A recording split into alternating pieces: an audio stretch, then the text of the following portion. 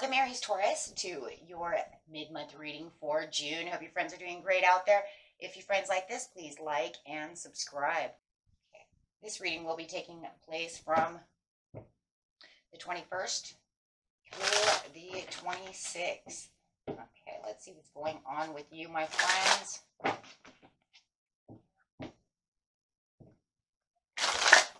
Okay, let's see. Well, getting past the heartache and the loss. Okay, so whoever hurt you or whatever sadness and disruption and hurt that you're going through, could be a separation, any kind of heartache and loss, we'll just leave it there. You are definitely starting to get past this at this time. It's showing that it is, you're kind of walking out of it, right? Kind of setting it aside, moving past it, healing from it. It says you're kind of in the knowing that you're getting a better understanding of the situation and can clearly see, that you're not going to self-sacrifice for this person anymore, or keep yourself in this energy anymore. The waiting game is upside down, so it's saying it is time to start moving ahead. Temptation, suffering in silence. I'm not sitting there anymore. Yeah, the emotional loss. So whatever emotional loss that you're getting past, could be this person. We'll clarify a little bit more. However, there is a healing process going on. Everybody's story is a little different at this time, but whatever it is that's going on, I do see that there could be a little bit of obsession going on within the situation. The obsession could have been the obsession of the excessiveness of holding on to something, holding on to the pain, holding on to the loss. And now you're clearly noticing that you're going to, allow this to kind of go, right? Healing from this. So there's definitely a healing process going on over here about the situation. With the King of Cups, over emotion, a little bit of disappointment with the King of Swords. So if you were dealing with a Pisces, doesn't have to be, or an Aquarius, we'll say Pisces for now. Take it how it resonates. You're definitely getting over these emotional states of the situation. Not offering yourself any more excessive depression or disappointments about the situation. So definitely having better understanding to what's going on with the situation, and not keeping yourself kind of locked up and against a wall, right? With the self-sacrifice, you're saying, I'm not sacrificing anything. If you were sacrificing something for someone and they just keep hurting you and hurting you, you're not doing that anymore. You're not going to allow that person to keep you kind of under their foot, under their thumb, something with this situation, or just the energy itself. Okay? Take that how it resonates. You're not going to allow that anymore, because it wasn't allowing you to make decisions or move in the directions that you wanted to at that time. It feels like at this time right now, you might even feel like, because you're so worried about that situation, that right now you're trying to get past that temptation or excessive thinking of that situation. You feel like it's almost like you're in the knowing now that you have been looking at this situation so much that you're not focused on the right things.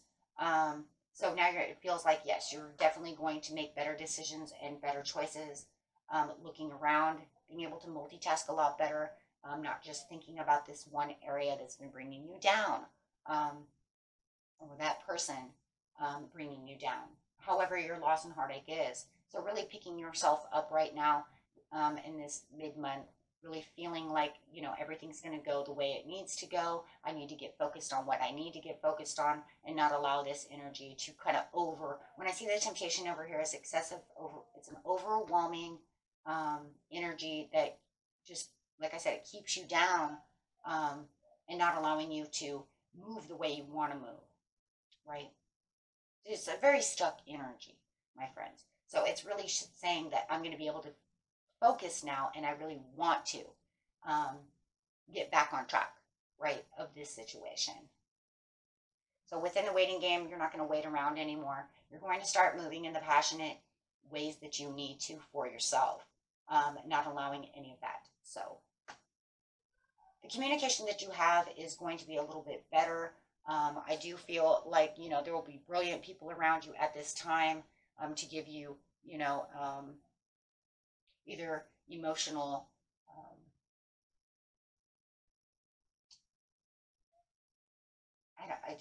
support. That's a good way of saying it. Emotional support. That's the best way I can say that. And really guiding you and pushing you and helping you push right towards the next level. I also see you though also, you know, getting your mind back on track to start thinking more knowledgeable and more business like. For a lot of you, you might have kind of lost touch with doing business or things like that. You know what I mean? So you're definitely going to start connecting to that. And for those of you who aren't mingling a lot either, it does feel like it's a time now where you can start feeling more open to actually either start talking about the healing process that you're doing, or just opening up to actually want to talk to people because of the emotional loss. So definitely balancing yourself when it comes to the way your emotions are compared to your communication. So there's going to be a lot of contemplating your future goals and stuff like that coming back around. So like I said, because now you're getting back to the place where you're like, okay, I can't have myself over here all the time. I need to really step out of the box and really get back on track. So really finding yourself, you know, getting back to recognition and reward for yourself of where it is you're really wanting to go, using your intuition about the situation, and really starting to plant your seeds of where you feel this is what needs to happen. So there's really an emotional transfer, kind of a transformation over here as well. That's really getting your mind going. And I think it's because your mind was already kind of there, my friends, right? Because you're already using your intuition. So your intuition's kind of telling you, you know, you can't stay here forever. And you know this, right? You can clearly see that it's taking a toll on how you're going. So this month, yes, definitely getting back into taking the reins of this situation within this area of your life, right? So I do love that. And, you know, towards maybe the beginning of the month of July, you might even become a little more flirtatious. So it's kind of just, you know, if it's a love situation and somebody really hurt you and you don't want to deal with that love anymore, you might even find yourself, you know, being a little more flirtatious come, you know, around July 4th, you know, where you feel like you're back in the game, right, of love, not allowing people to hurt you. And now it's time to go out, date, and do other things, and really start doing connections of that as well, putting away this other situation. And for others of you, it's just finding the celebrations and really getting back on track. I do feel like for a lot of you that are in America, this is July 4th, where you're going to find yourself really patiently planning the connections of really feeling really good with family on July 4th, really having that connection. For others of you, I just feel like this is just going to be the celebrations of going back out with friends, doing things that maybe you've kind of set back on a little bit, and just feeling, you guys just feeling a lot wholer, right, about the situation. It doesn't mean that all the heartache and loss will be gone, depending on the situation of, you know what I'm saying, of what is actually taking place within your life. But it is definitely thinking about yourself and putting yourself back into the saddle again.